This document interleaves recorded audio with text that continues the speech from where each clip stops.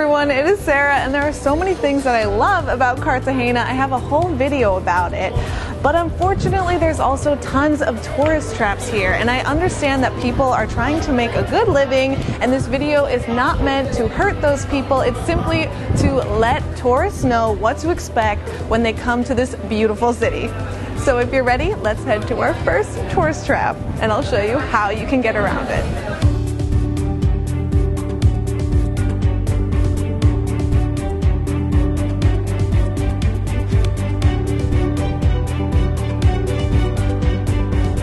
Con Cartagena, este es el freestyle underground en la escena. You are the boss, que ella graba el video. Lo subes a YouTube y le das like con el dedo. Do I even need to explain it? This is one of them, alright? They come up to you and they start rapping and won't go away until you pay them. Okay, let's get out of here. As you walk through the streets, you'll notice tons of traditionally dressed women in beautiful, colorful dresses. Now, to the untrained eye, you would think that they're from here, but they're actually not from here. They're called palenqueras, and they're from a nearby town called Palenque, which was actually the first free town in the Americas. It was originally formed by runaway slaves in 1691. And their story is actually really beautiful. They would come into Cartagena every day to sell fruit in these colorful, beautiful dresses.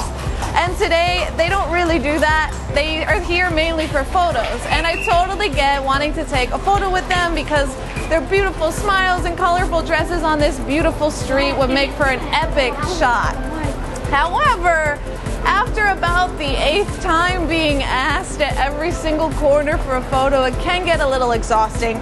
So my advice to you to avoiding this, if you don't want a photo with them, is do not make eye contact. The moment you make eye contact, they're going to ask you repeatedly for a photo. So they're very happy and excited. You just have to know that you have to pay them. So they want 10 per person. These people are trying to make an honest living. So if you take a photo with them, please pay them because this is how they make a living. But yes, technically it's a tourist trap. I loved it though.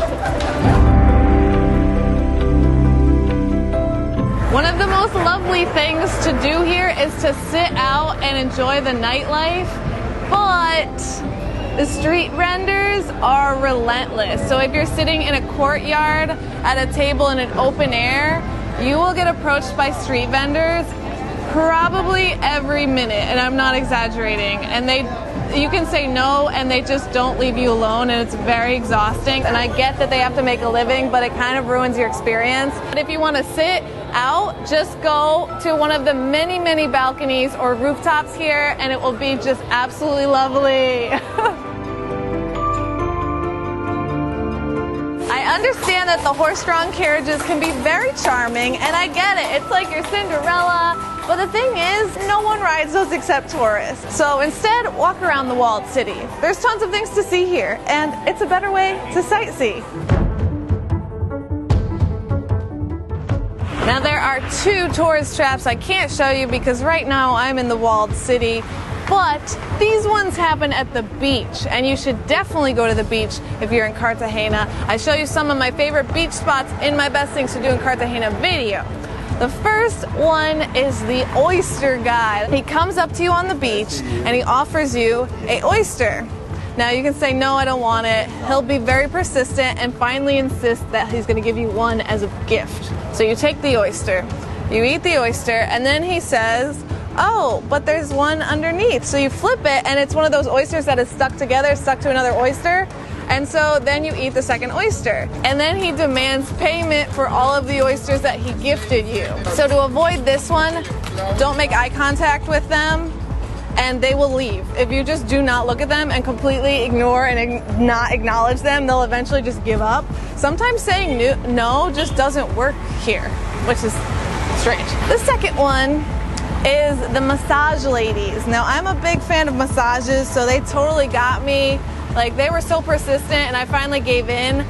But if you don't want a massage, sometimes you end up getting one anyway and then having to pay. This happened to 2 of my friends one of the massage ladies approached them and started giving them a free massage, and even though they said no thank you, no thank you, the woman said, oh, it's just a gift. And then next thing you know, she's demanding payment for what she did, and she won't leave until you pay her. So if anyone tells you something's a gift, just be aware, because it's not a gift. They're probably going to ask you for money, and just ignore them, especially on the beach. If you say no, they don't leave. I don't know why.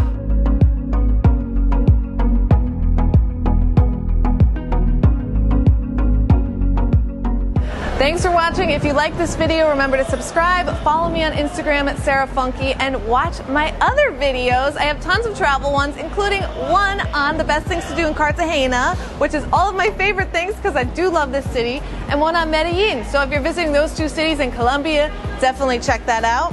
And I'll see you next time.